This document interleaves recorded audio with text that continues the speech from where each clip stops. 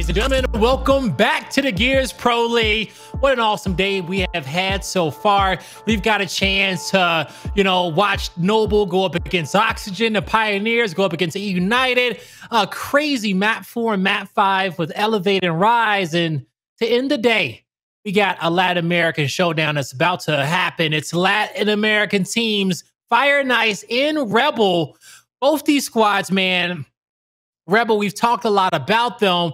They're a team in our league who really got to upgrade in the offseason, getting Demon back, adding Sumuns to the squad along with Crack and Identities. I feel like they really got all the pieces to the puzzle. They've been looking good. But on the flip end, this new Fire and Ice roster, newly entering our league, they've been having some struggles sitting at 0-3. Why do you feel that is? Well, I'll go ahead and say that I think that Fire and Ice's struggles is just their youth. It's one of those situations where so much talent, so much ability, so much gun skill. The problem is they're not used to playing in these level of situations. They're used to playing in a lot of ranked, a lot of wagers, a lot of those lower level amateur tournaments where you're going to get those players.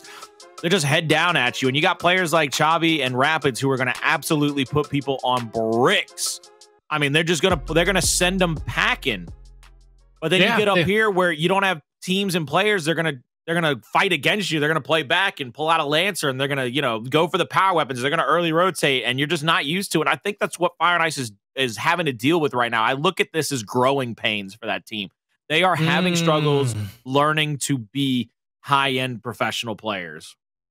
But guess what? They're in a perfect environment to do just that. And they've been playing up against some great squads, when it's game day and you're on a main stage and you have a primetime matchup against one of the best in your region. This is where you get to show us what you're made out of, right? In these matchups, a little bit more pressure, but Fire and Ice is going to have to overcome that. And, how diamonds made, baby, through straight pressure, okay? And so we'll see how this Fire and Ice squad is eventually going to shine, or will they just melt in front of us, week in and week out as this league goes down, and they can just be in that group of squads who newly entered our league but fall in the bottom 2.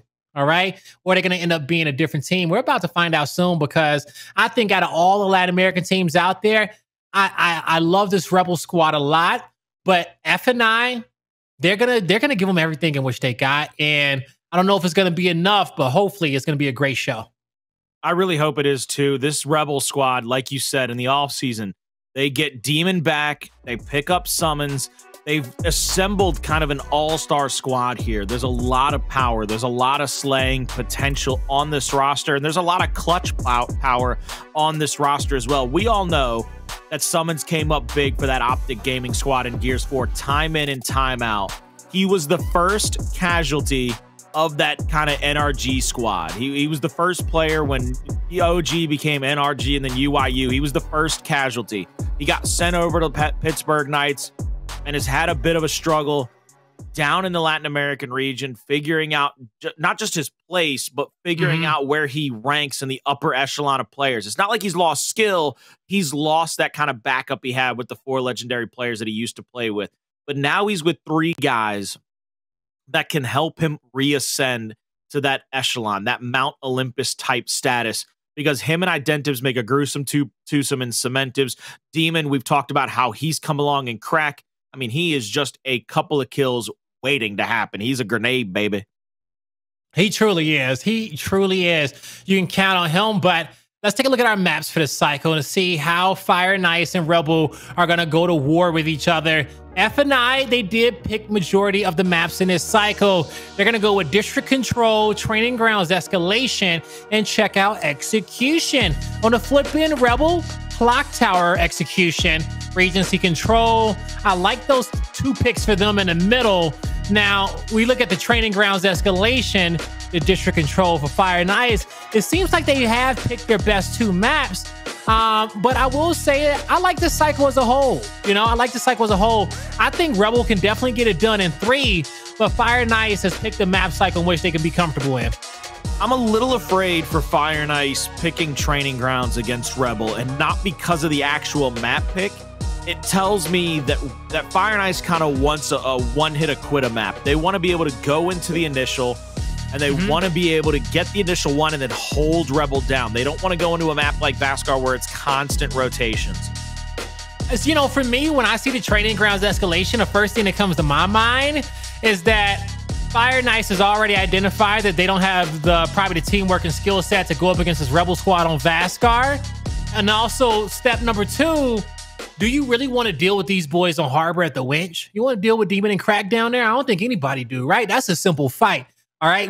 Rebel loves them some Harbor. So you got to deal with training grounds, which I think is our most balanced escalation map, at least when it comes down to strategy and initials and what you can run. So we'll see if F&I can get it done there, but we got to worry about the first 2 maps. So let's go into our predictions to see who may come out with a lead in this series before we actually get to that training grounds escalation. Now, I'll kick this one off. Looking at it on paper, I'm keeping it simple. It's going to be Rebel for me. I really like this roster, and I've been talking a lot about them since this team is formed. Back in the Challenger Series as they were getting qualified for the Pro League again, and they got a lot of reps in.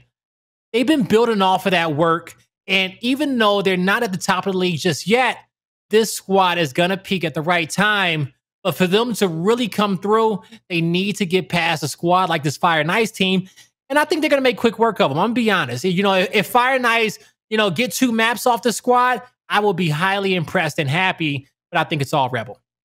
Earlier, I said that this might be our thirst trap game of the week based on how both of these teams need to find a win, but Rebel right now might be suffering a little bit more, coming oh so close to knocking on the door of beating Noble just to fall short like all the other teams that have come up against them this Pro League.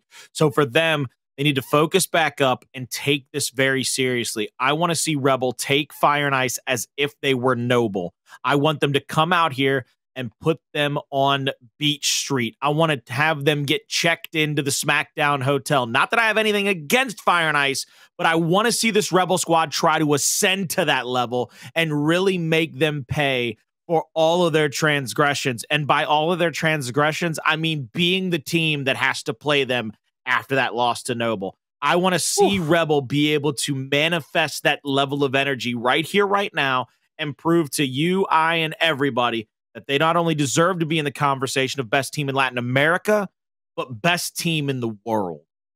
Man, I don't want to go to the SmackDown Hotel with Rebel. Definitely not a party I feel like I'm equipped for, and I don't think a lot of us are, all right? Me and Colin, we're going for Rebel. But chat, where you guys lay? Is it Fire and Ice? Is it Rebel? How you feeling? You're going to be drenching this screen in all white? Hey, we all white today. Just like our shirts, baby. I mean, look, like our shirts, we had man, to finish it off nice. Had to finish it off nice. We really did, okay? So we're rocking the white and black for this last series of the night.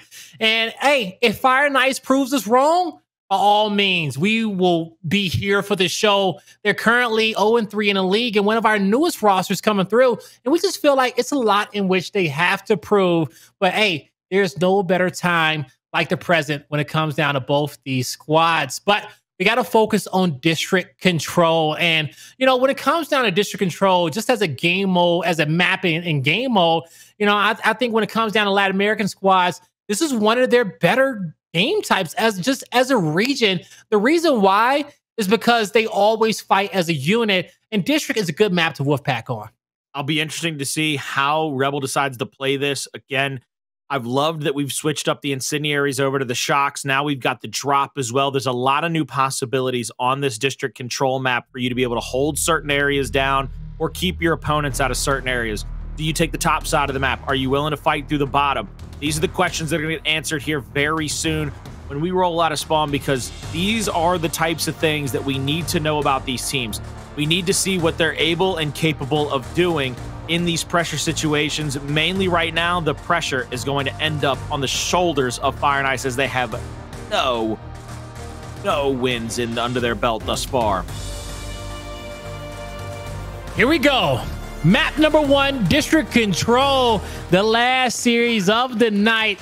We hope you got your popcorn ready to have a good time with me and Colin, Rebel and Fire and Ice. First shot comes out from Demon. He's able to connect with 2. Here's the pressure from Crack off the left, but even more pressure coming in from Chavii. Rebel, they're going to walk right into a trap where Crack's going to be the last one left alive. And now Chavii, not too many moves for him to make. He's going to have to worry about Sumuns mid-map, and I love that rotation from him. Even though he's not contesting for the heal, he's going to keep his team with some good map position. And I like how Crack's playing back. He's going to play that vertical angle. He's going to try to get the marks on players coming off of respawn and trying to come back into that next fight. And you see Rebel, they're actually trying to hold on to this top right positioning because right now, this is just like kind of what you see on Regency. You want to hold this side of the map and that top spawn going into that next fight. Is that P2 is the bottom right corner of your mini-map. And right now, Rebel is doing a good job, not only controlling the first hill, getting up over 40 points, but actually controlling the spawns. And Identives with back-to-back wraps get the double kill, and they secure, I would say, the whole damn first hill. Clap, clap coming out from the man himself as the back spawn will be locked in for Rebel.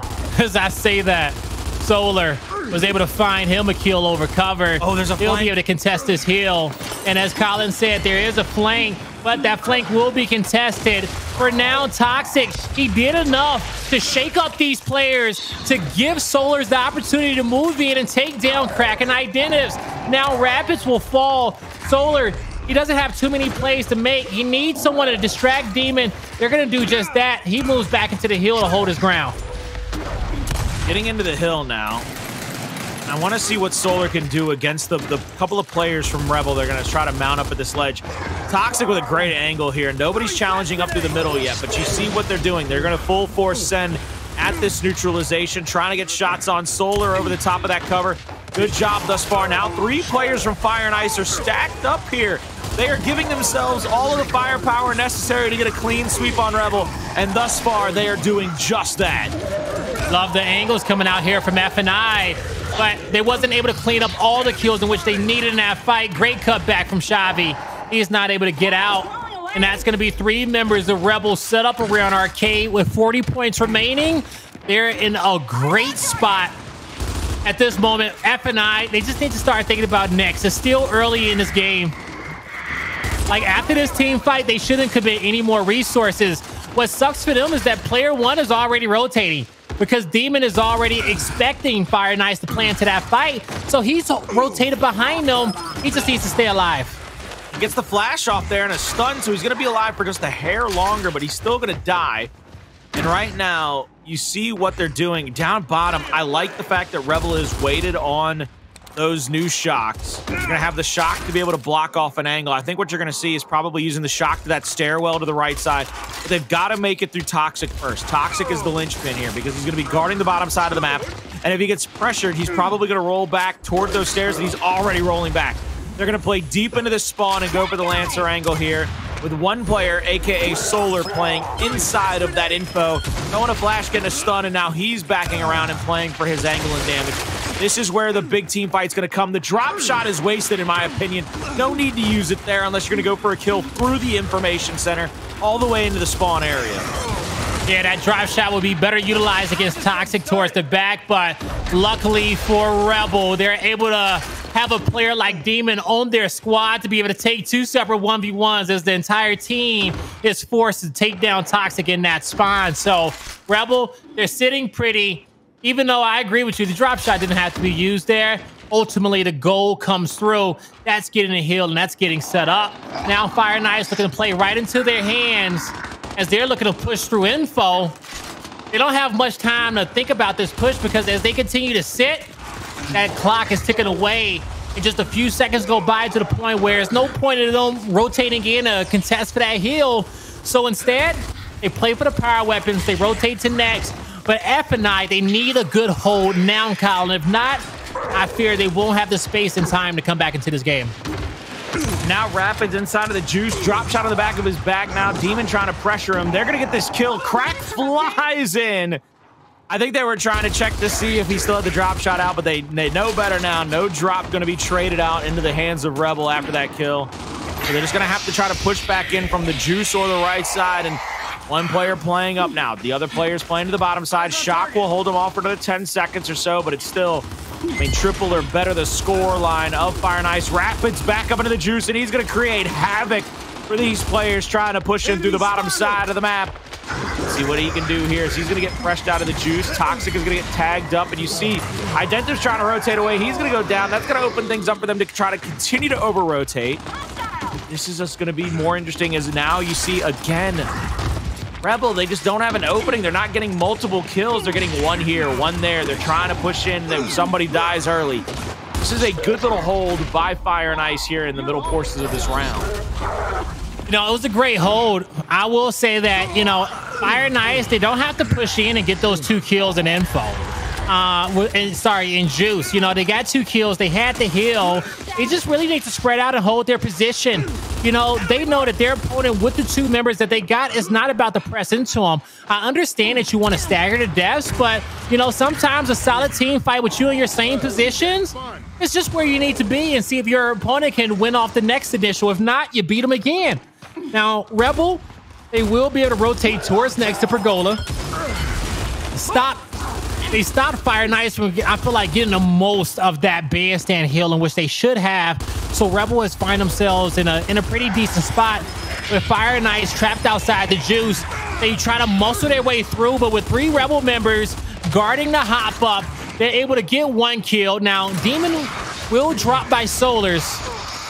Toxiq taking down Identives. That will be the opening that Fire and Ice needs to get towards the back spawn. And they're going to be sitting pretty here. Crack needs to get out. I almost like that play from Identives, though. He's forcing the drop shot out early. He's making him just use it so he doesn't die. So there's no power weapon for them to use to hold the hill. Granted, a couple of players from Rebel are going to die. There's 40 seconds left on this, which gets to 160 to 120 if they stay the whole time. But you know they're going to have to go with an early rotation. And you see here, I think Fire and Ice, they're going to have to be aware of that. I think there might be one little retake attempt from Rebel. But if they don't get a successful retake or a bunch of successful kills, I assume they're just going to start rotating over to bottom left. You know, anytime you see the team fight looking slow, if you see that power weapon player, straight line him, force him to use it, get it out his hand so you don't have to worry about it when you're a full 4. Whereas Rebel try to muscle their way through the spawn, it's not looking good. They get pinched from multiple different angles, and Fire and Ice will be able to collect on the rest of that time on the hill, but it's not much, right? Yeah, they won a team fight, but, you know, they really didn't get much out of it because they have to really sprint towards the hotel side of the map. They were so far away from it, and based off how long that fight lasted, Rebel got themselves some solid spawns. Toxiq gets caught out in a 3v1. His teammates are now in a bad spot. As you're going to see, Crack has the info angle. He's shooting straight down. But even with that support fire, his teammates still cannot get the kills in which they need. Identives gets forced away with that shock. And Rebel, you're looking good here in the mid-game. Rebel is actually, sorry, Fire and Ice is looking good in the mid-game. Fire and Ice is looking great in this mid-game, but I was going to say Rebel to me looks like they're starting to take it easy again. They're playing with their food. They're not playing to the best of their ability. It's like they're all trying to go Superman and highlight real positions. Solar with 12 kills and 15k damage already is a monster of a man on this map. I love that Chavii's up to 11 with 9 and 7 for kills and assists. I mean, just doing a great job. Both of these players really putting Fire and Ice in the positions they need to be able to win this map 1 against Rebel. Rebel's going to have to pick it up here. They're going to have to do it quick, fast, and in a hurry because that drop shot ever lurking. Wow, that drop shot goes deep and Sumuns doesn't go down. Talk about, like, just getting away with your life. That was huge because he will contest this the entire time.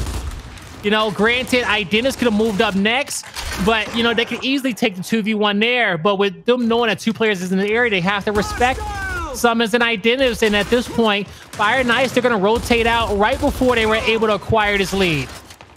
And I think Fire and Ice is in a good position. It's only a 5-point differential. I mean, if you could have told them that before this round started, they'd have probably been like, yeah, we'll take that starting point. We'll start 5 points down if we can start at 158 to 163. I don't think there's any issue with that. And you see here, Sumuns just going to hold this. Sumuns the king of the 1v1 for a long time, holding Solar off and keeping one of their best players out of the next fight. That shock is going to be a little bit late. He's gonna be back behind that light post, and now nobody can push into the backside of the cinema. Crack doesn't hit as big of a shot as I think he wants to. He's gonna come away with 1 kill. Over the top of the cover, Sumuns gets 1. Now Sumuns is gonna get Lancered out from the middle. There's Solar, who chased him down and got the kill they needed to get the initial again in their favor. And the reason why that happened is because Rebel got flustered. They had a great defense. Identives with a beautiful cross, but when they started to shift over, Identives picked up Sumuns' guy who was rotating down low, and Sumuns went to the fight. That got Sumuns there a little bit too late, and that left Crack and Demon fighting a 2v3. They tried to hold off as long as they could with the shot grenade, but everyone still should have played man on man, and Sumuns should have just cut mid-map to continue. I think that was Chavii who he had in that 1v1. He had to challenge him, and Identities had to get a good cross for his team in that 3v3 fight. It didn't work out, and that's why Fire and Ice in this moment is thriving. But Rebel, can they break through? As I say that, that's 2 kills coming through for Solars. And in this moment, F&I in a winning position. F&I is definitely putting the bricks and the kicks to Rebel. Rebel needs to find a bunch of kills in quick succession here. They need to be able to find a way to fight back. B2 is going to spawn in the next few seconds, next few moments. You see it's already started to poke out. Chavii shot over the top. Oh. Double with the active from Chavii. Big time kill to reset this fight. And now Rapidz has the angle on Identives. So far, Fire and Ice, man, they've been playing so well. And, you know, I didn't mean to call them in a winning position off that last heal, but, you know, the way they were set up, the way they've been playing in the late game, it just feels like they're going to close this map out in a victory. Now, I know Rebel can turn up, but they got to start showing us something because, Colin, I'm with you. I think they started to fall flat in the late game. As we're at the arcade hill, Fire and Ice, they're capping up on points. Rapidz is forced to fight through to the spawn, allowing his teammates to get set up and get some more points. And it's going to be up to Chavii with a huge flank. He's going to get spotted out, but look at the Lancer angle. The Lancer angle, he is able to still see the stairs, forcing Rebel down into the fight, a fight in which they shall win. They will be able to clean up the rest of the time at arcade, but based off the score line and it being 34 points remaining, Fire and Ice, they either need to fight now or start rotating next. If I'm Fire and Ice, you might as well just try to push into this one more time. Keep the pressure on the Rebel. Make them make a mistake. Make them get a victory, really, at this point in the map, because this kind of pressure, these points accumulating, are going to make it that much harder for Rebel to come back into this map one, up over 245, getting into that 250 point range. Rebel, they've got a long mountain to climb. This P3 is an important hill for them. This top right section of the map is going to be very tough sledding. I like that Sumuns has taken up the position in the backside of the spawn now. He has a great angle, and he's going to be able to hurt anybody trying to push in through that info into the hill. Let's see what they do with this positioning. It looks like Fire and Ice is actually setting up for another drop. It looks like it indeed with player 7-6 in the mid-map. They're going to have to deal with the cross from Demon. But they get the spawn down low. Demon's caught out on the wrong side of the map. It should be a quick pickup. Demon will have a flank. I think Rapidz will see him on that side. But you can't put... You need to kill Demon, but you don't want to use too many resources trying to get him. Oh! Oh my God. And that was brutal, but this is spooky season. It's just, I mean, look. Somebody's got to pull their hatchet out sooner or later, right? Oh, no. Stop! No! Oh. Yo, where's my man Franchise when I need him? That can't happen. Bro. Rebel has not even had to leave their setup because Demon has been single-handedly putting everyone on skates by himself on the opposite end of the map. It got to the point where Crack and Sumuns says, okay, well, we're bored. We're going to push out, join the fight as well, because no way in hell they're going to contest us for the rest of ATM. That put Rebel back into the lead off that fantastic spree of kills coming out from Demon. Yeah, without a doubt, Demon single-handedly putting his team back in the lead here in this map and giving them a chance and a position really to set up and probably win this here on the next hill or two if they don't get too many neutralizations. That bottom middle hill was dominated by Fire and Ice last time. If it's dominated again, we are going to see a win for Fire and Ice on this map one. So you see Demon trying to push back in, trying to get into this angle where they can get a lot of damage out on these two players stuck in this cubby. Worst case scenario, get neutralizations on the hill to keep them from getting points. Demon getting blown at by Chavii. Chavii double bounce out, gets the break on the meat shield and the kill. Now trying to roadie straight through the middle of both Sumuns and Crack. He's going to get taken down, and he's going to be put back on the respawn. Oh, man. Now, as you're going to start to see Rebel, they start collecting on the rest of the time that's down low. They can win off this hill. We'll see if they will continue to hold. The great shots coming out here from Identities to guard this drop shot. He cannot lead his position. He tries to go for the quick pick, but it's not his time. Instead, he gets marked out. He gets hunted, but luckily for him, Demon has his back. Oh, a little shimmy switch. Allowed Demon to get him, but he missed his wall cancel to save Identities. That's the help he needed to get the drop. And he loses his fight against Solars. That's a big double kill coming out from Solars, but a quick wrap shot from Crack. He wants a double of his own. Tried to get the triple, but it is absolute chaos on this hill as Fire Knights will make it back in once again to contest. And only 14 seconds left on this. You're going to look for a contestation maybe, but you're going to start thinking about that next rotation because I thought this hill might not be the end. We were probably going to see another hill be spawned up, and we are exactly going to be in that position. It's going to be the Pergola. Crack tries to roll up, gets a big body shot. Him and Sumuns get a kill here inside of the Juice, opening up the quick flank into that Pergola area. Nobody waiting on him. 8 seconds to go. 3 players in the hill, and I think that might be it, Blaze. With a drop shot in hand and a strong defense. Rebel standing side by side as a unit come together to get through that early game deficit that they had and cool off the Fire Knight squad off the back of that man on your screen. 21, 20, and 13, but 21K damage dropped to his name. That was Demon. You watched him absolutely go off there to help his squad get the lead in the late game. I really am just so impressed with how Demon was able to basically single-handedly turn that map around. Like, all on his lonesome, right there in that mid lane and the Juice, getting 2 people to come up in the Juice after him, getting a couple of kills, then getting that little turnaround right in somebody's grill. It was just so good to watch for an MVP player like Demon to have an MVP-like performance and to, of course, showcase that sometimes raw skill can save your butt in a pinch. It truly can, man. You know, some players, they just have that switch in which they can flip for them to be able to take over. And, you know, with Rebel being down in this map, Demon said, you know what, I have had enough. And all these players in my lobby, in this lobby, I'm just trying to sun them. They are my children. And he just went dad mode, okay? He went dad mode in Juice. And from that moment on, Rebel got their confidence back. They were able to close out this map. You know, we talk a lot about, you know, Demon really snapping off there, but Colin, can you figure out any other point in this game where Fire Knights lost it?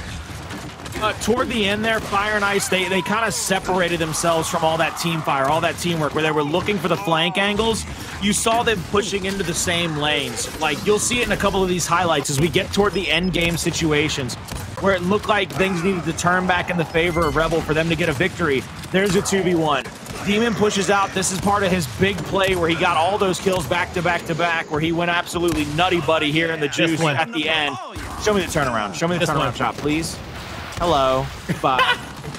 But look right here. 2 players stuck in a corner with snubs out. Both of them go down to the big body shot of Sumuns and Demon. And now pushing in one at a time. You'll see that player take the Chavii.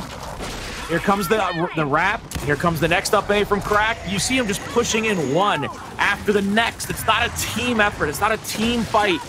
Rebel started doing that, which is what got him back into the game. And Fire Knights stopped doing that, which is what lost them the game. Man, you can never get too comfortable, folks, okay? You gotta play to the end of the series every single time. But that's gonna be map 1 wrapped up for Rebel. We gotta start talking about map 2 soon. And another big question is that F&I, they need not let that map bring them down, okay? And that's one of their tests and they're gonna have to go into this one with. Because with them being 0-3 in our league, they have found themselves in this position beforehand, right? Yeah. You know, we saw how much control they had over that district map, but in the end, they lost it. But it's going to come down to how quickly you can regain, especially as we head over there towards Clocktower. I think that's the execution map that probably takes the most teamwork out of all the ones in which we have.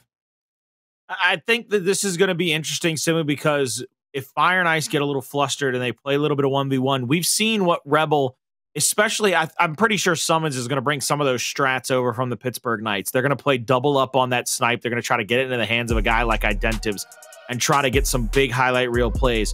I don't expect Rebel to do anything necessarily out of the ordinary. You're going to see them play man up. You're going to see them go for a snipe strat or two. And what they're going to try to do is keep Fire and Ice off kilter, keep Fire and Ice from getting the team fire that they probably want and need to get back into this matchup, especially in these first few rounds. Those are the important ones. If you can keep them off kilter, keep them back away from where they want to be, you can definitively make this a 2-0 and really have all the righteousness in the world to make it a 3-0 sweep. All right. We'll see if they can do that. We'll see if they can just, keep applying that pressure to FNI, them being Rebel, and come out on top of this map. I'm excited to see how this is going to break down. And also, I want Fire and Ice to play with a lot of aggression on this map, okay? Especially if the first few rounds don't go their way. At a certain point, you're going to have to lose on your own terms. Okay, not lose trying to play safer or trying to be more reactive to your opponent or not be the guy to make the mistake. Sometimes you got to die being the guy trying to make the play. And as time goes on, those plays will become clear to you in the round. And, as long as these players hold that confidence, they'll be able to properly assess when they need to go off. But at the end of the day, the mission is clear. Eliminate your opponent as quickly as possible. Shots over the top right now, and here's the flashes and smokes everywhere, and you saw that maybe they wanted to go for a little bit of a snipe strat here, but they're not going to get it all. They're going to have to play back. They're going to have to continue to play for damage. Demon continuing to try to body check whoever might be trying to rotate to the bottom of the map. Now they get it down. They get a couple of downs now. Fire and Ice trying to pressure up on a Rebel. 2 down and dead. 4 versus 2. Crack tries to get a body shot and then a slide in for the chunk. Rebel, he's going to get one before getting taken away. First round over to Fire and Ice. That's a good first round for them. They need to keep that momentum, and they need to continue to build off of it. Continue to build off of it, indeed. Demon with 1,000 damage for his squad. Not much coming out from that, but on the flip end, you saw FNI scoreboard. 2 players there for them over that 1K damage marker. Great effort. Is going to be Toxiq. I think he was playing that back pillar to kick off that round, but he was the anchor to the squad. He's going to be there once again. He's going to have to really keep his eye focused on that back lane. Demon rotating up top quickly. He saw the pressure from the flank. He called it out to the team. Called for the quick sniper pickup. Rapidz will even the odds. Solars from downtown. Can't connect uptown, but he still has 1 nade to work with as he's guarding the flank. Rebel is currently pinched, but can Identities? Oh yeah, he hits these. He hits those. That's the easy shot for him. Okay, that's a Wednesday. Oh, but that's a big play coming out from Solar. Now a 1v2 up to Sumuns. He was feeling comfortable for a slight moment, but he's gonna head down. That's a solid shot, but he gets crossed out. 2 rounds in a row. Fire and Ice, they're on the roll. They're in momentum area right here. This is where we need to see something out of Rebel that gives us some hope for them not to just make it 1-1 going into map 3. See if they come up with any kind of different strategy here. Anything they might be able to throw that gives them a little bit of a cause to pause. As they roll out of spawn, everybody flying to the top side of the map. Yet again, another 4v4 situation. Demon trying to look here. He's going to get tagged up, actually, and he might go for the press here. He was marked up, but now it looks like Demon, it looks like almost like Fire and Ice felt like they had an overload, and they pressed up pretty heavily to try to get into the sniper rifle. Demon here is getting 1 back A for a kill. Now we have to worry about the other player coming out of prison. He's going to get chunked out. That's going to be 3v3, but they've given up the top side of the map over to Rebel. So now Fire and Ice, they're going to have to rotate down to the long. They're going to have to rotate down to the nades. They have the long shot in hand. Toxiq looking for anybody to try to get a body shot onto, but unsure if he's going to get anything in this situation other than possibly some just body shot damage. I don't really think you're going to get a headshot. They're going to set up here at the van as that overtime hill is just in front of them between the 2 vehicles. All right, Toxiq snipe in hand. Chavii with a torque bow. Player 5 just trapped himself in spawn, and that's what you don't want to see if you're Fire and Ice. At this point, you're telling him just run to the back as far as you can. Now, his teammates with some good shots with the twerk and a beautiful sniper headshot. They clean up both kills, but here comes Crack. He can't do anything in a 1v2. I will say this. Great transition to the back of the spawn to go avenge your teammate from Fire and Ice. Because if you just chalk them up to die, most likely they might lose that round. But instead, Chavii and Toxiq, they stayed proactive. They knew those players were going to be in the open. I just think that right now, Fire and Ice, they're playing better as a unit. You keep seeing, like, right there, Crack, he came in. It's about 7 seconds too late for you to be able to help your teammates in that situation, brother. You're going to have to get there quicker if you want to help them out. Now you're going to see in this round, once again, Rebel trying to play for a long shot strat. They get into the hands of Identives. There's an early down there on the side of Fire. Okay. Hey, yo, I like the strat. Yo, he unplugged his controller. Yo, he's behind cover. There you go. Okay. Yo, he knocked off his joystick, but his teammates covered him. It's going to be a 4-man retreat. Crisis averted, but can they save the round? There's a down at nades. Solar caught out. Identives' controller goes A-wired again, but he's saved. He needs new batteries, but as he is trying to just turn it on, trying not to get caught out again. Will his life be saved for a third time? Hi, Blaze. I'd like for you to help me out here. What do you think the call out is for get the hell out of Dodge? Because that's twice now. That's twice now where Identities controller dies in the worst possible place. Tranquilo? I don't know. It's one or the two. Probably neither, but you know, we're limited on just even the English in which we speak, so we're not even going to tap into Spanish. I mean, I'd just be Hoffman in that situation. Boy, what in the hell's wrong with you the second you stop rolling around? I'm going to be very curious what the heck has happened to you. Good big kill there by Crack, though. Really makes it hard for them to even fight back into the situation. It's a 4v2. Crack here with a teammate behind him, playing to the backside of that cubby. They get the one player caught inside of the prison. Now Crack is going to get down. Identities rolls in for the quick revive. Good job there. 3-1, Rebel. They find their first round on the board now. They will be continuing this campaign in round number 5. Can they continue to answer back? They got to clap back here, I think, with another big round. They cannot let this go to 4-1. That's a very tough mountain to climb. Yeah, they really can't, you know. And I know that, you know, somewhere for Rebel, they feel like that round was a gift. So it may, you know, hit just a little bit differently, you know, as far as a regular round, only because I feel like it was one that they should have lost, right? And when you come away with rounds like that, it just does a little bit more for your squad's morale, and they need all in which they can get for this comeback. Multiple smokes out, a few flashes left for both of the squads. A lot left here for Fire and Ice. They may be able to make the first move when it comes down to acquiring a power weapon.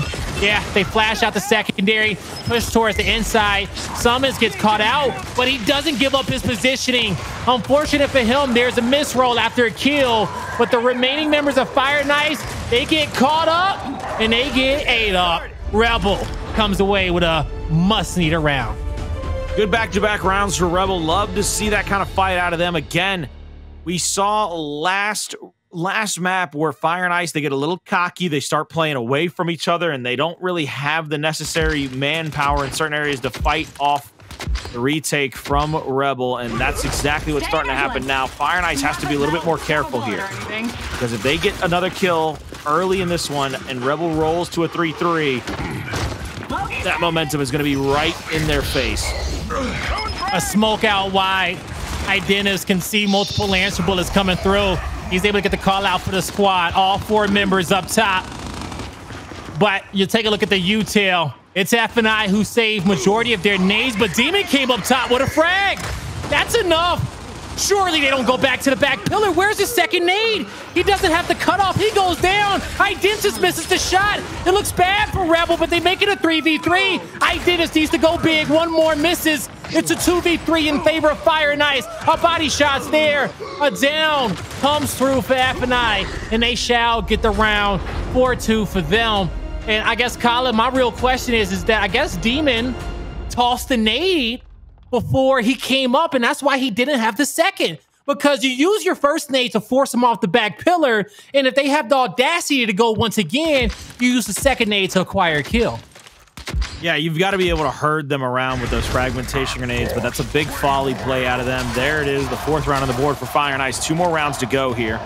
And they get a dub. Let's see what they play. It looks like Fire and Ice is going to send one player underneath toward those frag grenades. Demon's going to play out toward him a little bit. Lancer out. He's going to force Solar to try to throw at least one. Now he's going to throw both. He gets some damage on the Demon, but Demon rolls out of the way, and Identives up top finds one of his own. That's going to be 2v4. Now 1v4. We're going to see ourselves a 4-3. Identives goes for a little bit of a flick right there, a snapshot, but won't be able to get it. Rebel answer back. They got to get a couple of rounds in a row to tie it up, maybe take a lead here if they want to try to win map 2. I've loved thus far the way that Fire and Ice has played each of these rounds. They've tried to keep Rebel guessing by throwing different looks. Demon just called the strat that time and just outplayed him, hiding at that corner, waiting for him to come back out into the open, putting a lot of damage out and forcing the grenade throws.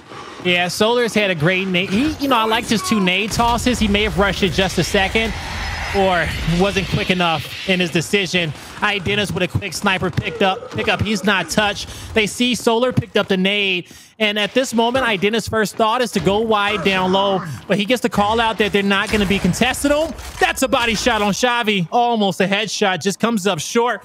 But Rebel, with their feet planted, they're going to have majority of the control up top, having that sniper and having a player on lane, on the line. But they got to dodge these nades. Yeah, that was a bad first nade. Second frag. That second nade is questionable. That's beautiful. Oh, I thought they were going to catch somebody coming down the stairs. I really thought he was going for a bank shot. I thought we were about to see Timmy D Jr. out here, man. Like he was playing for the San Antonio Spurs. You know, the effort was there. The effort was there, but like it is, you have to toss those nades together. Like after he tossed the first nade on Identities to make him back row, the second nade should have went behind him. Instead, it was just a big gap between the two, easily dodgeable nade. At the end, it's F&I who loses that advantage, and now Identities with 6 shots left in the chamber. Can he clutch up for the squad? We're about to find out soon, as they are about to rotate up top because they know they have to play off their right hand. I love the switch up, and they got the power weapons to work with. Second torque bow almost catches Sumuns. He sees him slide across his face. 2 players playing right there at the prison. This is going to be hard to play against. Throws the flash There you out. go. Gets the torque bow splash damage. Solar's still playing right inside. Yo, he's free. Inmate's free, but he doesn't get a kill. He gets torqued instead, and now it's a 4v2. 2 players left for Rebel to try to tie this thing up. 2 to go. Oh, no. Rebel, it's a 4v2. They stand united on the hill. And they're going to win it just like that. It's 4-4 on the board between Fire and Ice and Rebel. What another close map that we got between the two. Our first control was only a 20-point differential with Rebel coming out on top, and now this all being tied up 4-4. That was the torque bow that really made the round. Just put it on the ground. They got a second one for the cleanup. But good job to Rebel just rotating the map and getting all the power weapons in which they can for that last and final heal. But let's see who can get to map point first. I loved that out of Rebel. They were in a 4v2 with the hill about to spawn. And I know Mob Deep was a hip-hop group in the 90s, but they went Mob Deep into the hill, and that was a beautiful little last stand by the side of Rebel to get that 4th round on the board, tie it up. Demon on the flank now, trying to garner some attention away from his teammates on the other side of those stairs. They need to come away with a kill here. It's a 3v3 fighting back up the hill. And you see the headshot of Solar. He comes back into the fight and now has the angle and turns and burns. Gets his head straight clean off his shoulders. Sumuns. Run. Vamonos. No escape. When I saw the player come up screen right, I'm like, bro, don't do it. Don't do it, Solars. My God, look at it. Oh, here we go. Yeah, no, we don't want to watch this. There we go. Boom. Screen right, he sees him. Hit one shot. Ooh. Beautiful, beautiful plays from Solars. Fire and Ice, they're at map point. Can they close it out? We're about to find out now, as it's Rapidz. He's going to be spying Demon down low. He didn't get the immediate mark. He will catch Demon rotating up top. 4v4 situation. steal. A lot of utility grenades to be used for both these squads. Not a single nade being tossed. They want to save them for the late game. At this point, you know, it's like a round of chicken to see who wants to initiate first. Oh, we got our answer. Out. Crack pulls his head up on the right-hand advantage, tries to get that down onto the host spot. He got it down. Demon gets it down there over there. They go for the revive, and Identives is not in the position to get the shot. Ooh. Body shot there on the misroll. And now it looks like Fire and Ice is going to rotate underneath. They've got one player going into the nades. It looks like I think Rapidz is going to have a free pick there, and he will have the fragmentation grenades. Oh, no. They get the mark on Identives. Rapidz stays inside. He knows that this is not the time to rotate out. He has 2 power weapons to deal with. Chavii and Toxiq, I love their aggression, but Identives with the lineup times it perfectly, knowing his opponent's move probably before they even know it themselves. It's Rebel with a man advantage. They also have the torque bow to work with also.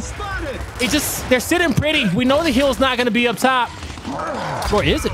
We know it's not. It's down low somewhere. I was going to say, there's no way they're pushing this hard for the down low car position. It's going to be a 4 versus 2 here. Chavii and Rapidz got to try to find a kill early in this one.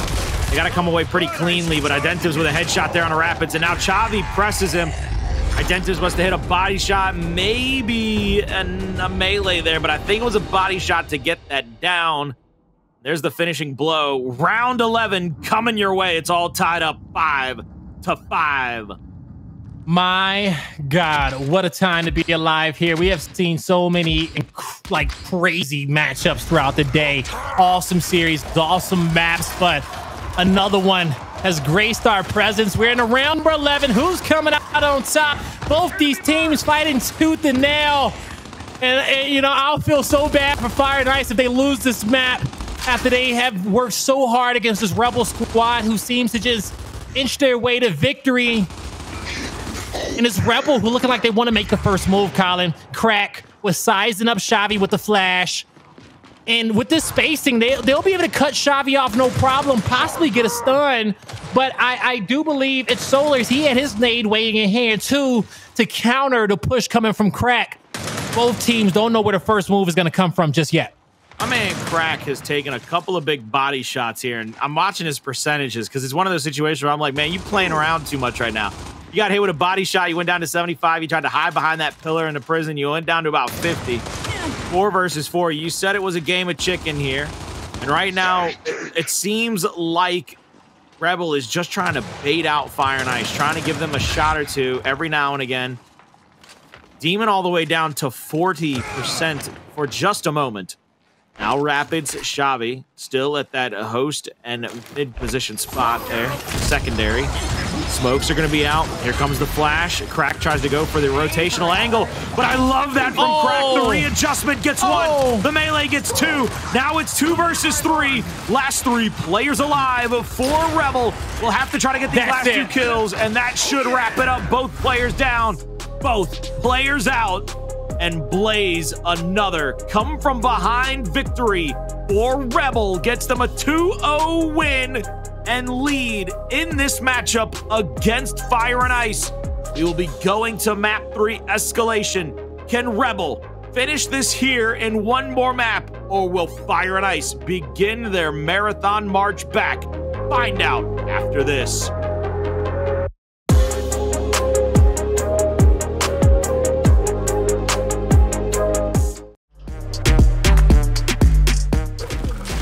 Ladies and gentlemen, welcome back to the Gears of War Pro League as we are deep into our last series of the day, about to head into map number 3. But man, has Rebel had to dig deep to be up 2-0 against this Fire and Ice team who starts off so strong, but just falls so short in the end to close out these maps. I'm honestly worried about them at this point, because they have been playing so well, and they're not a bad team. They're really a great team, but they just have to get over these woes, Colin. They really do, and I need to give some props here in a moment. I hope we see it from the final round. I don't think we've made it there yet. I'm waiting for this because I need the world to witness what might be my favorite play in Clocktower Gears 5 execution history. Not in all of Clocktower history, Gears 5 execution history. That final play from Crack, I mean, he went in and he put everybody on their back. Crack just went absolutely nuts. His timing was perfect. That's the one thing that I kind of noticed from it, and I'm excited to see it as well, because we saw him playing on a secondary, and when he went in, he was able to time the player on back pillar like he was stepping up for the revive. Gets the chunk, finds another. Here we go. He steps up, he's stunned, he cuts back on a sniper player, cuts back on the remaining two, gets a shot. He knew what Fire and Ice was trying to do, but also too as well, after you play a squad for 10 rounds, okay, one thing is factual. Once that many grenades are thrown, something's about to happen. Somebody's about to move, and how you time your play around that shows what type of Gears of War player you are, and that was great timing from Crack. I believe the word we're looking for is buena. Mucho buena. I believe. Mucho bueno el Crack. Exactly. Yes. I mean, good Lord. I still am like, I was in awe of it over the break. I kept thinking, I was like, man, the faith that his team had to have in him, or the faith that he has to have in his team, where all of a sudden he's like, I know I'm supposed to be pushing secondary, but I'm pretty sure y'all just did a flashbang on the guy coming off a back pillar. Maybe I should go over there and just shoot him in the face. Yeah. And he did. And that was perfect. Amazing. And, you know, imagine this, like he caught the back player in transition. He didn't even have to cut back to the player on snipe. He could have stayed back pillar, pulled out his Lancer or something, and just been a nuisance. But he knew a lot of players were going to be close together, so he had the right weapon out for the occasion. And that's Rebel coming away with another map. But that's going to wrap up our first two. The series is not over just yet. We got to talk about Training Grounds Escalation, a map in which Fire and Ice picked. And it's one where they're going to have to just keep giving it their best, okay? Their best, it hasn't been good enough, but man, it's been good against this Rebel team.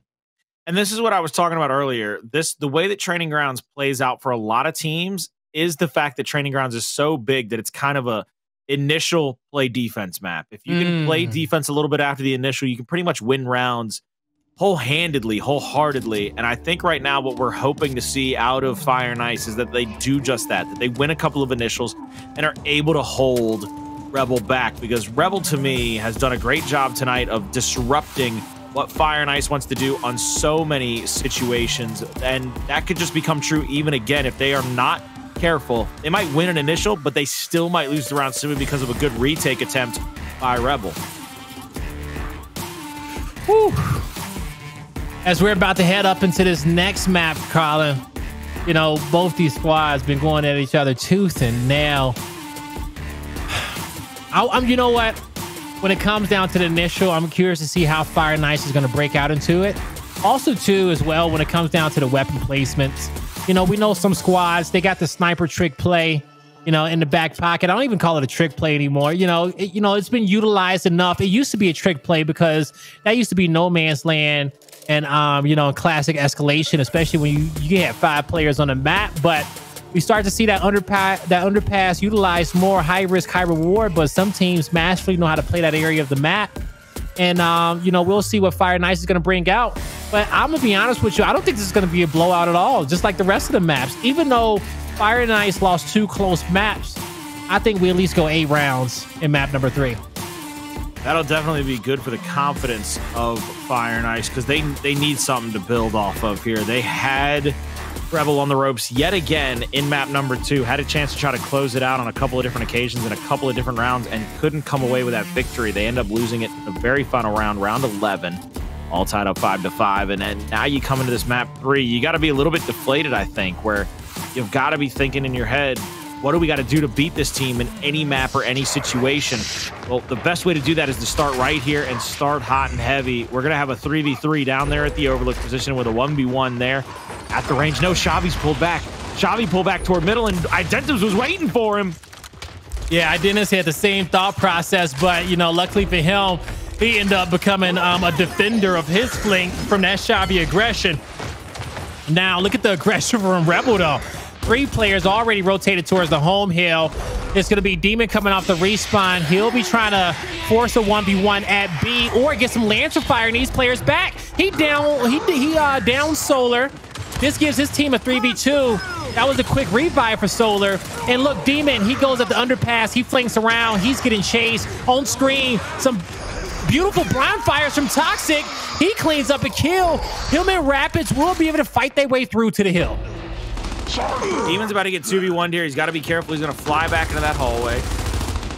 He's going to give up the positioning on that hill yet again. It's still pretty close for that early aggression out of Fire and Ice, getting the 2-1 hill advantage. They got to get a kill here onto Rapidz. They got to find him as they can try to take over that overlook and then maybe put some pressure on that mid-neutral range fight. Big shot. Solar coming in for the revive. Won't be able to get the first one. Crack now versus Solar in this area. Pull the snub and shoot the elbow, baby. But no, he's going to turn and try to burn on Identives, and he actually gets a kill here on Identives. That is massive for the confidence of this team going forward. One player playing back at B. Now you see one of them coming up through the middle of the map. Crack gets called out from the God spot, I believe, and Chavii will get the kill on him. B only hill. Still in favor. Fire and Ice. Now, F&I, they've held this B hill throughout the entirety of this matchup, and it's been a good anchor for them. A consistent location for points. It is a massacre over at the heaven side of Fire and Ice. Now, they will be able to clean up their kills. They will lose a player in the process. 3v3 on the map. But, you know, where Rebel's located, they'll be able to capture the B hill without any issues and hold 2 in the late game. They win in 50 with a beautiful God spot setup. And also, look, player 2 will have to cross towards the other end of the map. They just need Sumuns to hold his ground with a little bit of support coming in from the opposite side. I will say, I think Fire and Ice should be playing for the A hill right now. If they're going to execute on B, they need to do it now. I feel like they're wasting a lot of time. Like they don't know the play they want to go for just yet. And they're talking about it. Cracking the God spot's going to get 3v1'd, I think. He's got 2 players fighting on him from behind, and he's going to have one come over the middle. He had to find that kill. Nobody's going to get the kill, though. A couple of downs, but nobody's getting anything to go, and it looks like right now Fire and Ice are going to trade off the home hill with Sumuns. Sumuns is going to fly across for a breakthrough. He's going to be trying to cap up the C hill. Flash out onto him. He doesn't get the finish on the flash either. They get the home hill back. Sumuns wins 1v1. Now has a second to worry about. Pulls Lancer, and that's not a good idea. That's a mistake. 9 seconds left, and with 2-1 hill advantage, it's just not going to be it. Holding on to their home, Rebel secure round 1 and take a 1-0 lead in map 3. You know, I will say, you know, great retake on the B hill from Fire and Ice, but you know, they stack so many players over, they let Sumuns just run past them for free. And when you making those perfect plays in a late game because you're down so much and you need that trip cap domination, you cannot give up any lane. And for the most part, you kind of have to play man on man. So Rebel, it started off well, but just allowing one player to get behind enemy lines, it just, at that point, it's not enough time on the clock for you to have to clutch up. That's why I thought their 2-2 strategy to start may have, you know, been a better play to kick that one off. But hey, shoulda, coulda, woulda. That's hindsight. We're in round number 2, and we're seeing a mirror matchup. Now let's see here where Crack is up top on the overlook. Going to try to get shots down there on the bottom. He's going to get tagged up just a little bit. It opens up a little bit of an angle for 2 players from Fire and Ice to try to rotate into this top spot. L triggers out from both squads trying to get this final down. Big body shots. There's a flash and a double push. Another very close shot by a player from Rebel. It seems like Rebel is so close to getting chunks or body shots onto their teammates at any given moment in time. Full talk in the hands of Identives, threatening the triple cap domination. 2 shots on to Chavii. Chavii will be full red. Bouncing in, he goes down. Triple cap comes on through. Domination 2-0. Man, and that's a quick round coming out for Rebel there. That's you know, that's the one that's going to do a lot for them, you know, going into round number 3, just, you know, showing their dominance here to Fire and Ice. But this is the first time, I will say, as we are in a map in which Rebel has started off with a lead.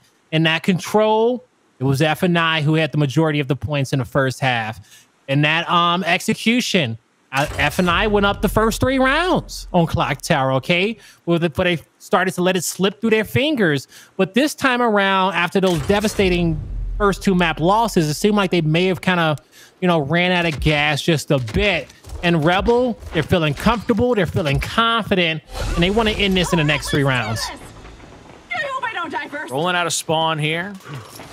Identives taking a lovely Sunday stroll, it seems, toward that overlook fight. Crack will get inside, and it looks like they're going to, that's the reason for it, is they were trying to read how many players are going to play toward that initial long shot fight. Identives have been stunned up in the 1v1 now against Chavii. Chavii shots onto the body of Identives. Identives only hitting one pellet. A lot of big misses there. Crack will go down trying to escape. Oh, they're going to be able to save him for just a moment. Revive chain coming out. This would be a triple cap domination situation, but Crack again! Hey, yo! Oh, he stays alive. That would have been a big kill for Chavii if he would have just took the fight straight up to try to just take the sniper out of play. You know, in the end, it is Crack with the long shot in hand. Solar mark. Demon finds a kill across map at the B hill. It's going to be a B hill capture for Rebel. It should be an easy one too as well. And with no one at C, strong possibility the trip cap domination could come through. But as I say, that player 4 did not cap. He tried to revive his teammate, and he's actually going to retreat out the B hill, did not want to be there by himself. And Rebel will opt for a home hill setup. Crack now sitting on the home hill of Fire and Ice. He's going to be the first line of defense with two other players trying to back him up. Sumuns being one of them. Voltok in the hand of Crack, very dangerous. Body checks, and he's got the long shot. He's not necessarily super banning, but he's close enough with the accuracy this guy has had most of this game. Misses that shot though. One left for that long shot. One player from Fire and Ice goes onto the flank. Gonna get the kill there, and now Demon just waiting in the wings. Any kill here would be huge. He gets a down. See now Crack plays up, but Crack with a miss. But Demon, he rotates around. He may even get a decap in this situation. And I think that's a win for him. He's going to slow one player behind. He's going to keep one player behind and slow down a push of Fire and Ice. But that's going to give his team time to put themselves in position to possibly find another heal. As F&I is trying to fortify once again. Identives, he scares Toxiq a bit. Just pushes him back just to get some terrain at the fire range. Sumuns gets taken out. Identives being pitched from two different sides. And Toxiq knows that should be a kill in which he can get. But Identities stays composed in that fight. And he will keep applying pressure with that body shot from his teammate. He cleans up the kill. Now a 2-to-1 heal setup with player 4 decap and C. Chavii, he needs to make a play, but he's nowhere to be found. Well, he's in the middle. He can't do much. He has to rely on his teammates at C. The Identives just going back and forth, keeping the pressure on there. Chavii going across the overlook position. 2-to-1 hill advantage in favor of Rebel. Demon will get spotted momentarily. Hits a body shot there. Baits the up A. They know they have to fly into B. They got to start getting these decaps now. Demon trying to play through the backside. Now they're down to just a few moments left. Demon gets one melee out. Tries to get the second shot to get the down. They're going to get B hill back, and holding on to A might still win them this round. Identives can't go down here. They got it. They got it on 2 in the final few seconds of this round. And that's just another one that just, you know, it feels bad for the Fire and Ice fans. That was another close round that they just could not close out. But they are competing, and that's what I like to see, you know? Right there, as we you know, kind of reflect on that round 3, they fall hard tooth and nail. You know, one, making sure that they didn't allow their opponent to have their home hill, you know, sit on that home hill setup. But also, two, they had a great anchor at heaven, and they got a lot of their time B hill during that map. But in the end, man, you know, Fire and Ice let another one slip by. We'll see if they can get this 4th round in the books, or if it's just going to be another close one. It will be impressive if they come back from this, though. I will say that. Without a doubt, I think what we'll see here is the long shot underneath that overlook is definitely a position, a power position early. Sumuns with a lot of damage out. Nobody going into that long shot is safe whatsoever. Demon has to play back. He plays to the down, and Damage gets the kill. Surprisingly enough, Fire and Ice doesn't go for a Mr. Krabs with all the extra effort and manpower that they put into this situation. Demon might get called out here. Oh, I was going to say, I was really... Oh, my God, and he turns and has help from Crack in the middle. That is a big down. 2-to-1 hill advantage as well. Oh. He was looking for the pickup on that retro. Body shot out from across the tower, all the way up in heaven. Demon just continuing to survey the area in front of him. Now looking for a couple of different spots to maybe find a little angle, get a shot on. Solar will have one teammate with him. That'll be Toxiq going across the overlook. You can actually see how much time they're taking down there. They don't want to get secret manned. They don't want to have somebody just pop out and kill them. They are taking their time. They're going to mark out Demon yet again. It looks like a 3-man push through the overlook is about to come and rain hellfire and brimstone on A. But it needs to come, or C, excuse me. It needs to come sooner rather than later because once again, with a 2-to-1 hill advantage, every second that passes, it's only making it harder. And now with a kill here across the map, Crack, that kill is absolutely huge and might open up the rush to A. Chavii trying to put shots on in the back. Body shot here. Identives, any downs he gets will make life harder. Retro in hands. Oh, goodness gracious. This is going to be difficult. I love his positioning. He runs away, allows time for the flank to come through. But Sumuns has to hold his shot. He loses that battle. It's a race to save Identities, and he cannot be saved. But Toxiq gets caught out. Oh, Demon gets Lancer, but he gets revived. Trying to get around a corner. He shall. And Rebel will get their home hill back for now. But Fire and Ice, they're in a winning position with 2. I think if Rebel times this perfectly and just get a decap, they can win this round in a defensive setup, so they don't have to play for an actual capture in this moment. You just got to time it right. Solar waiting on the new long shot. Will pick it. He's going to try to get away now scot-free. I know they've got to get a call out here at the overlook. There's no shot they don't know that he's down here. Crack is going to bounce in, and here comes the flank from Identives. They get another kill, 4v3, and they have a down there at the bottom side of the pillar. A-Hill already being decapped, B-Hill being threatened. Sumuns will watch as Identities gets up 8 out here. Sumuns a big body shot here. Needs one more to connect. Won't be able to get it. Chavii. A big kill for him. Retro Lancer in the hand to Crack. Any moments left on this A-Hill while it's still captured up will be just gravy train for them as they go up 4-0. Are 1 round away from a 3-0 victory over Fire and Ice, as a 5-0 on map 3 would be completely dominant. Completely dominant indeed. 3-9. The entire team. Yeah, the entire team is about to go over that 10,000 mark of damage, and you called out a 3-9 scoreline of Rapidz, and you know you're just gonna need a little bit more damage output. You know, coming from him, if you know you want to contend out of here. You can't beat this Rebel team feeling like you're a man down, and I'm pretty sure he's giving everything he's got, but just, you know, unfortunate in the score line. Sniper placed down low. You already see the shot grenade being built up by Rebel.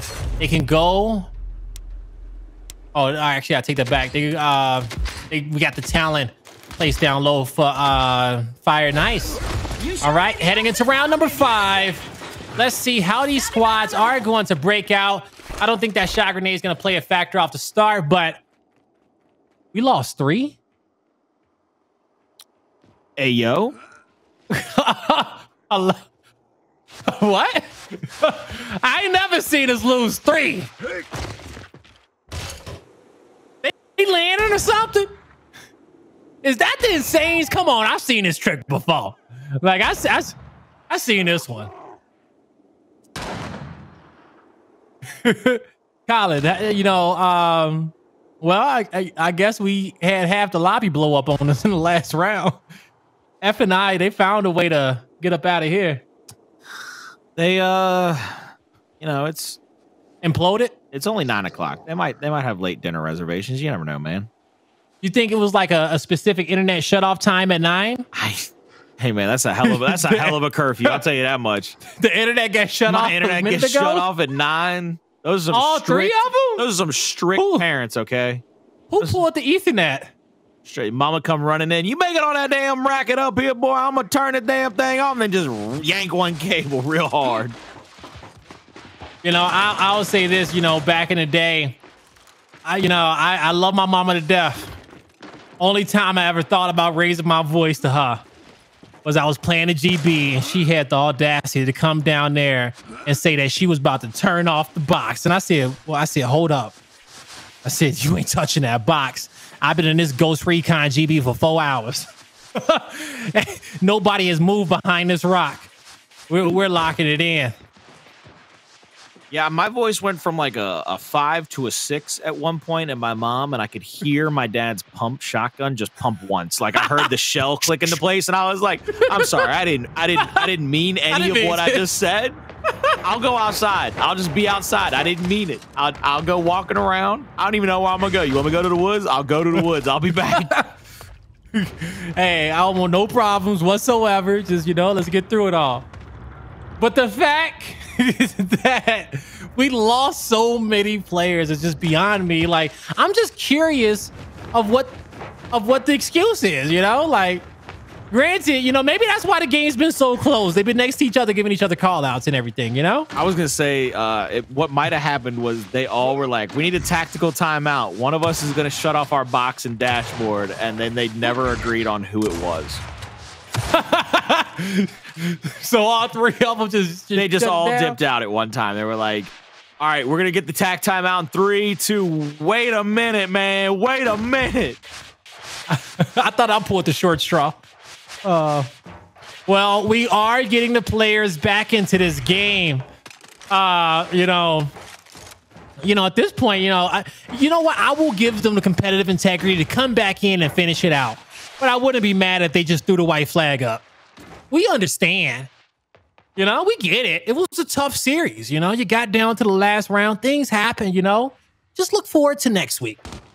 Maybe E-days. Yeah, you gotta figure out how to wash this out. I mean, you're down 2-0 already, and you're one round away from a 3-0 loss to Rebel, and you haven't gotten a dub here in Pro League. These are the things facing down an organization. I mean, these are the things that you really gotta figure out for yourself, man. Yo, who's getting chainsawed? But wait a minute. Round still ended stalemate, right? Or is Cog about to win this? Okay. All right, good. Hey, if Cog would have wanted it, I think we're going to have to count it as an official round because I saw, Solar's out here, he was out of spawn before the lag out. So technically it's a live round, yeah? No. Okay, I tried. All right. Did we get even one more player loaded into the lobby? Yeah, we got 2. They're all coming in little by little, one by one. Little by little, getting an entire squad in. Some people's internets, take a little bit longer to restart than others. I almost spit my drink out. I did not expect Demon to just destroy Crack. I was trying to take a sip like, this is fine. They're all just going to roll away from spawn, and then Demon's like, murder! Also, what are the odds that they all had the same internet provider? Good. Yeah, I think it's a high possibility. Maybe it was just an outage. Hey, yo, somebody hit me with that internet service provider that had all those outages last split. Yo, half the rain games just lagged out. Eyes on target. Eyes on target. Man. Yo, is he trying to hip fire him? He might be. Yo, I want to see I was gonna say, let's watch the team 1v1. Player 1 and 2. Oh, it was Crack and Demon. And then they got interrupted, so they both turned on Solar. Yeah. Yeah, they still teammates, they see red. They're going for the kills right away. All right, Colin, you know what? So let me ask myself, what would Taylor do in this situation? It's not a good one. It's not a good question. I know Taylor's listening to me like now. He's like, okay, here go Blaze, go again. All right. But, I'm not, I think I know all the lore on Training Grounds already. I think, when it comes down to maps in which we have wait times on, I feel like we've been on more Training Grounds and Bunker than any other. There's General Karn. General Karn? Yeah, that's the big bad boss of Gears Judgment, man. Blacksteel Savage Cantus, everybody's favorite. Always. All right, official stalemate coming through. And is all 4 players back in the lobby? I think we will have them. Yes, it is. All right. Sorry for the delay, everybody. But hey, this is online gaming. Things happen. And I will say today has been a fantastic show. That's the first hiccup I want to say we had all afternoon. So on the last round, hey, I will take it as we have finally kicked this one off. All of Fire Knights back into the lobby. And with it being kicked off, we're going to see this sniper matchup once again. Solar is going to get dropped right away. Toxiq heads down towards the inside. He's taken out. Quick revives coming out for Rebel. And now there is a dash to the home hill. It's all up to Rapidz to make it happen. But can he get it done? He's crossed. He's looking for help. He's trying not to die. No. I did not just wait like 7 minutes for 3 of y'all to lag out and come back for it. Oh, hey, yo, Craig. Hey, imagine. Oh, my God. Not like this. Ladies and gentlemen, in the last series of the night, it is Rebel coming out on top 5-0 against Fire and Ice. What a series it was. Demons, your MVP. Map number 1 was a banger. Map number 2 was absolutely fantastic. And this third map, it was just a cherry on top for Rebel. That's a 3-0 victory. And they're going to add another win to the tally. Great round, great map, great series by Rebel. But I mean, plays 5 minutes for that? Really? We just sat around for 5 minutes. That's what I said. I wouldn't be mad if they threw the white flag in. I think I wouldn't have been mad either. I had one on me. Hold on. Let me find the white flag. Why you Astros like that? Okay. Hey, that had me messed up. Wait, look. Here you go. Here you go. There you go. Throw the white flag in. Okay. You gonna make me take our shirt off and just throw the shirt off for a second. Okay. But Ozuna will not take his shirt off on stream. Relax. Okay. We're officially on the Xbox channel and we won't do that. All right. We won't do that on the Xbox channel. But when it's all wrapped up, said and done, you know, just looking at the series as a whole, as we go into the highlights of map number 3, you know, you're gonna see this. It's gonna be a Rebel montage on this one because once they got going, they could not be stopped. But when you look at the series as a whole, Colin, what did Fire and Ice show you today? Fire and Ice show me that they've got some grit and grind on control and execution. They've got to learn to start closing out a little bit better, and they've got to learn to be... These are the growing pains I'm talking about, though. Closing and continuing to play together. Being patient with one another. So many times, people from Fire and Ice tried to make hero plays in the control late in that game to try to get it back into their favor. And in the execution, I mean, you saw it. Round number 11, they had no answer. They tried to fly and they ended up having to die when they had the flashes in their face, and Crack made a beautiful play. But those are growing pains. Learning to fight back against plays like that where Rebel throws perfect utilities or throws great utilities toward the backside. Learning to wait for your teammates and then throw team utilities and go for a retake on those hills and control. These are the growing pains we talked about, baby. These are the things that come back to haunt you if you're not good enough at them, if you don't practice them the way you should. Yeah, exactly. And that's what it is, right? It's just growing pains. But most importantly, just get the practice in, okay?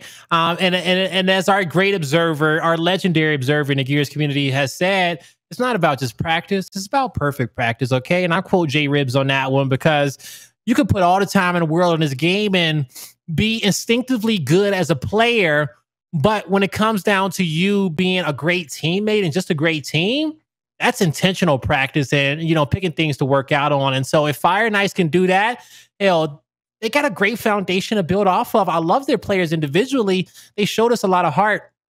They just need more time, okay? And we'll see how over these next few weeks they will evolve as a squad.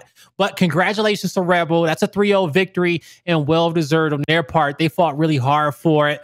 But that's going to do it for our last series of the day. Man, oh man, what a day has it been.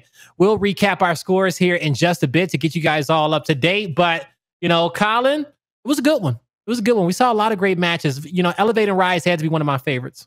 Elevate and Rise was definitely beautiful. Pioneers turning it on in the second half of those maps against the United. Still one of the better parts of the night as well, seeing a team rise up from adversity. I really just do believe in my heart of hearts that we're going to see a lot better version of some of these teams going forward. And of course, I mean, how could we go throughout the day without mentioning the fact that Noble just gets scarier? Like, yeah, like they are that monster team right now. And you know, I was gonna go take a look and see. I'm asking myself, like, man, who do they play coming up next, and we'll see their scores in just a bit when we start looking up our matches for next week. But just focusing on today's results, 3-0 from Noble, 3-0 from PK over Hive, 3-1 for Pioneers versus United. Elevate showed that they're not to mess with, but Rise stays undefeated, and another 3-0 coming out on top for Rebel against this F&I team. And these are all 10 of our squads, getting their matches in for the day. And when it comes down to it, you see your winners. Okay. I actually think my favorite, outside of all those scores, not talking about the score, but talking a little bit outside of the score. If we could, I know we can't pull it up, but I wish we could. Detox had a retweet about the scoreline from their victory over Elevate. When he said they had us in the first half? They had us in the first half. I'm not gonna lie to you. I saw it. He said they almost got us, but we finished out strong. And when the Gears gods told me in my ear that, bro, Elevate was up 5-0 and they could not close out on checkout, I'm like, what the hell happened on that map? How didn't we see it?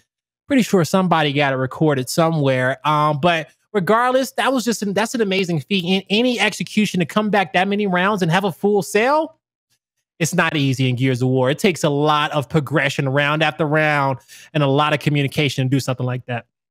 Oh, without a doubt, and really, when I heard that as well, I'm kind of in awe of it, because I'm like, man, Rise was one round away from basically a 3-0 to Elevate, and now we've got a whole new conversation about how good is Elevate, how great can they be? Are they going to be that team that goes into the major and shakes off some of these monsters going into that winners bracket, but then they fall and then they stumble, and it's one of those things where it's like, damn, they're suffering from the same thing that Fire and Ice suffers from. After they stumble in that map too, they come back and win the escalation, but then they go down heavy in the control and they can't close it out. They can't find an opening. They can't have any kind of punch back.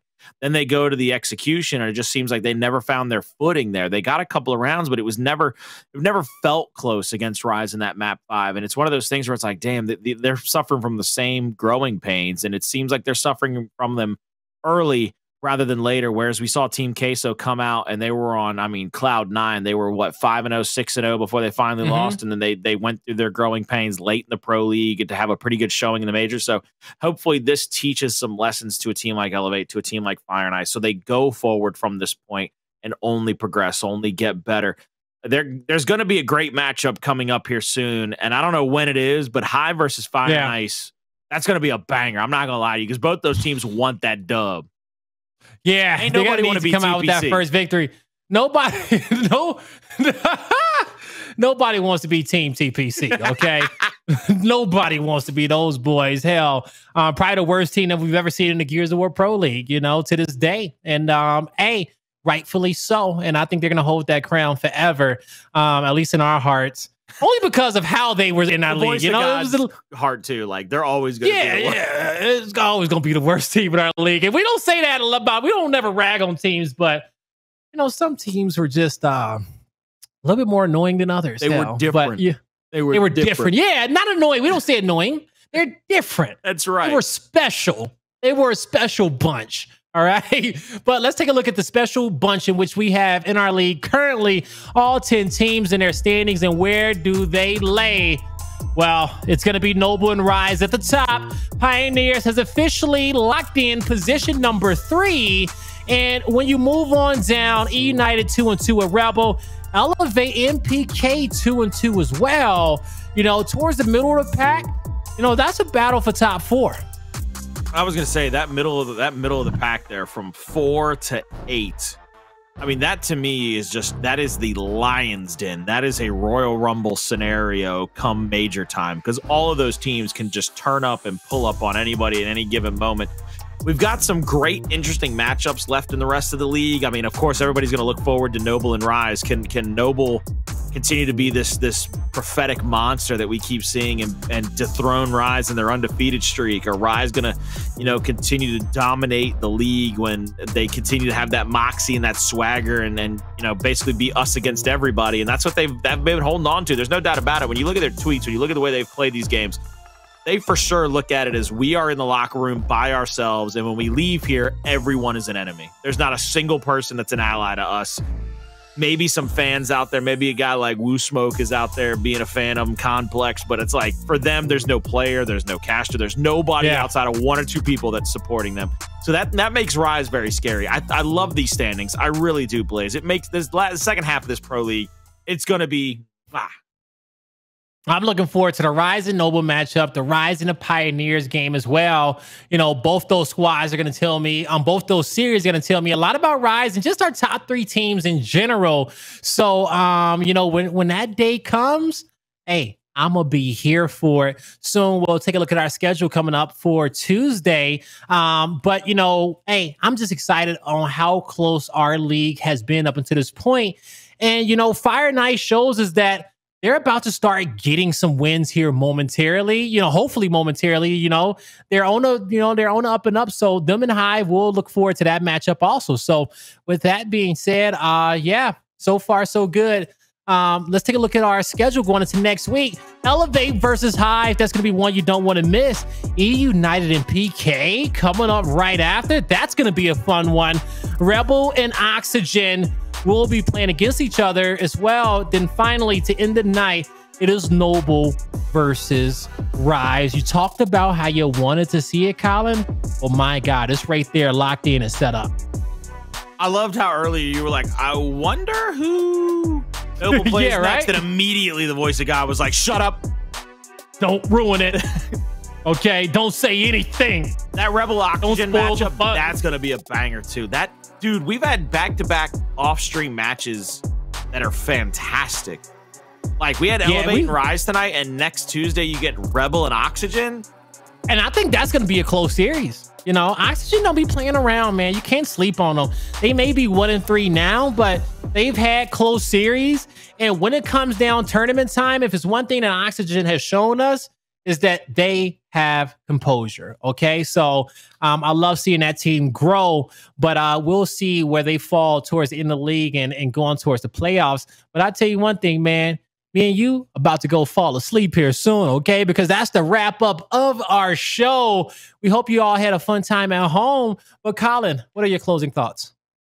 As always, I love each and every one of you. Thank you so much for joining us. I hope to God you're coming back next week, because the Gears community, we're a tight-knit family. We might have a bunch of nuts, but my God, we don't fall far from the tree when we do fall. So make sure you're back here next week for all things Gears esports related on twitch.tv/Xbox. But of course, don't forget tomorrow, you got E-Days to think about. Twitch.tv/UMG Gaming, to go over there, boys. It's going to be a good one. Yo, we may be a little bit nuts, but we stay cracking over here in the Gears of War community, and we love you all at home. Don't forget, E-Days will be popping off tomorrow. Come hang out with Taylor and myself, and don't forget, E-Days, it's a whole new look. We got points added in. We got a bracket. We got a playoffs for it. If you was under a rock last week and you missed out, well, hell, don't make sure you miss out tomorrow. Be there, be square. We're out. We love y'all. Have a good night.